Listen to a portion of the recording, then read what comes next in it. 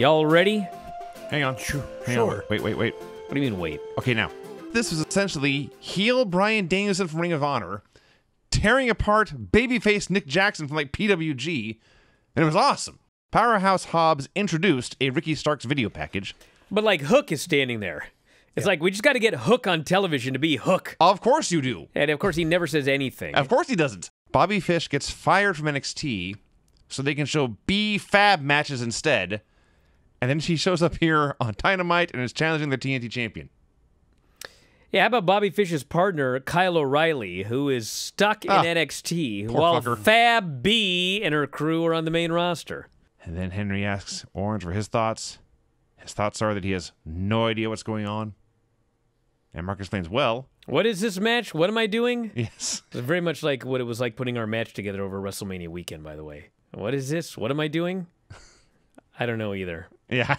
It would have been 2 oranges in this case, yeah. I'm not sure if Vinny V wrestled Orange Cassidy, if contact would ever be made. There's some serious antimatter discussion That is here. the unstoppable force in the immovable object. Yes. The guy with the gimmick and the guy that is just that gimmick. Yeah. Canyon calls me and he goes, Alvarez! He always called me Alvarez. Alvarez! I'm having an argument right here. Fritz von Erich, alive or dead? And I said, I hope you get your money. It was not on speakerphone. He was just on his... And I said, I hope you get your money, but he's dead.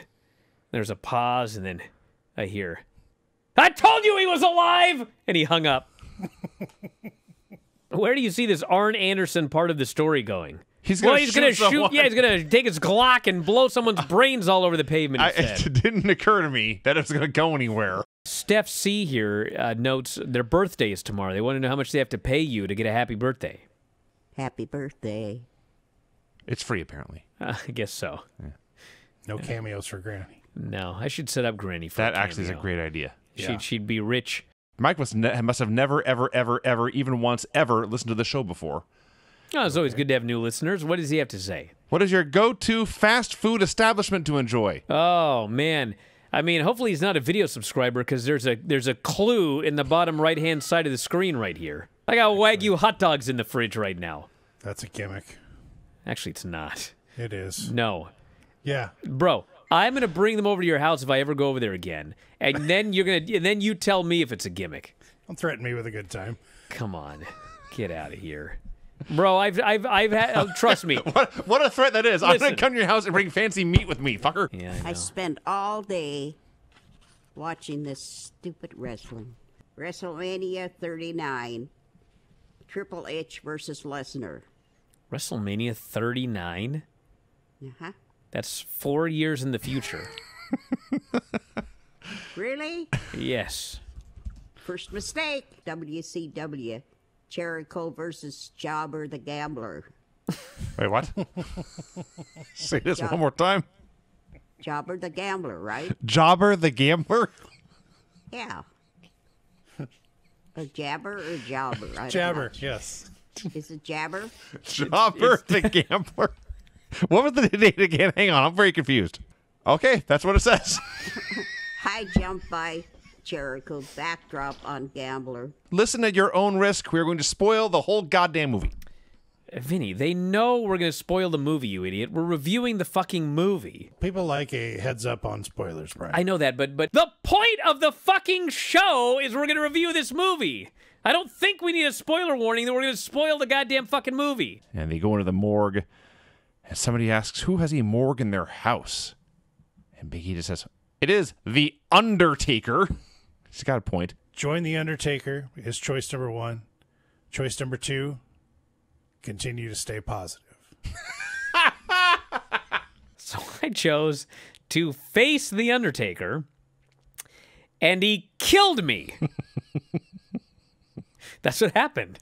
The double kiss spot and Adam Cole's glee about being kissed by 2 men. How happy that makes him. That's wonderful. You know what I love about Adam Cole, by the way? Everything? Well, I mean, yeah. Everyone's running wild. There's one 4-way powerbomb spot that they tried on Luchasaurus. It went wrong, but they're heels. Who cares? They screwed up a move. It's not like everyone time froze and they stared at each other and they didn't know what to do.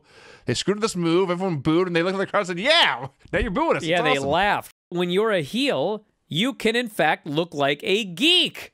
It is okay for the fans to boo you because you fucked something up because you're a heel. But it's death for a babyface. He's got a 3-month-old at home, and she's insane, he screams. Wait till she's 2. Wait till she just grabs a marker and draws all over the couch. Yep. That was today's. I see. Oh, my God. The 3-month-old can't even move. Yeah. Once she starts crawling, then you're really fucked. Then she'll start walking, and you're double fucked. Then she'll start talking, and you're quadruple fucked. And then she'll be a teenager, and, you know, hopefully you're dead by then. There's some cheesesteaks jokes for going for a while, and eventually he gets this poor guy. Remember I was talking about how a heel can fuck up and a babyface can't? Yeah. He tried to say Philly cheesesteak, and he said Philly cheesecake. Yeah. And they briefly turned on him. There's Arson Anderson outside. He's got a fucking giant barrel, and he's burning shit. Yeah. And then way up at the tippy top, it's like looking at the wall, brother. It was. You see a human. So he gets down and he walks over and he's in the dark, and you just hear Cody say, "What are you going to do, shoot me?" I howled. They already have the TNT title. Now they have the TBS Championship. It is going to be the secondary belt in the women's division. I heard a funny criticism that I don't like that the letters are lowercase. That's the TBS I logo. like that's the logo. That's what it's supposed to look like. Serena Deeb came out and she looked at that fucking trophy and she thought, these fuckers think that she's just going to beat me and get her 50th win? Fuck you. And Sheeta taps out, and this place was shocked. They did not see this coming. And then Serena is offended. They had this trophy out there, assuming she was going to lose. So she takes the trophy and smashes it over Sheeta's head for good measure.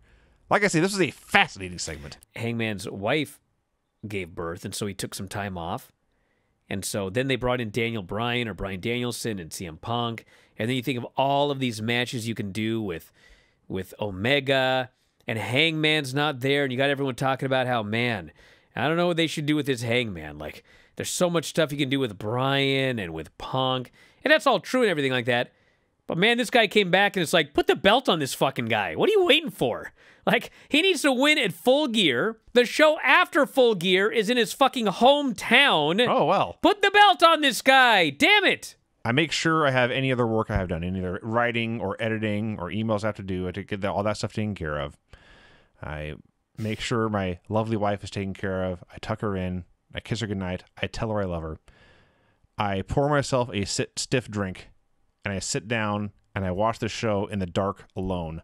Dude, this show's going to kill you, bro. Looking for things to hate. Wow. I bet you fuckers anything that within 2 years, he is Rex Steiner. I'm like 99% certain. Slimy guy who pretends he doesn't want to fight. The other guy's a pro wrestler, but he can only use his jacket. What is this shit? I'm watching a cartoon parody of a pro wrestling match and here. That's that. I think it was Vic, but somebody says, totally deadpan, Dexter Loomis is not here this week. He's recovering from rubber legs. I think they've just given up, and it's like, we're just going to entertain ourselves. On that note, Wade responded to the rubber legs comment by adding a part of Dexter's anatomy had snapped off. They've been funny lately. I've enjoyed the commentary on this show. I will say that. The least likable women on the planet, all sniping at each other, irritating the fuck out of me. I was cheering for a fire. I was hoping the building would burn down and have to watch this again. It's just a bad show, dude. And thumbs down, would not recommend, do not watch. You know, all day we've been talking about the median age of the show being 62 this week. You know what I think it is? I think it's because old people write it. There are a bunch of old people writing a show about what they think young people are like. But in fact, the only people that like it are other old people. You'd think maybe you could get someone that was like in their 20s or 30s to write all your shows instead of a guy who's 76 and all of his old fucking cronies. But no, this is what we got, so enjoy it, everybody. That's your show.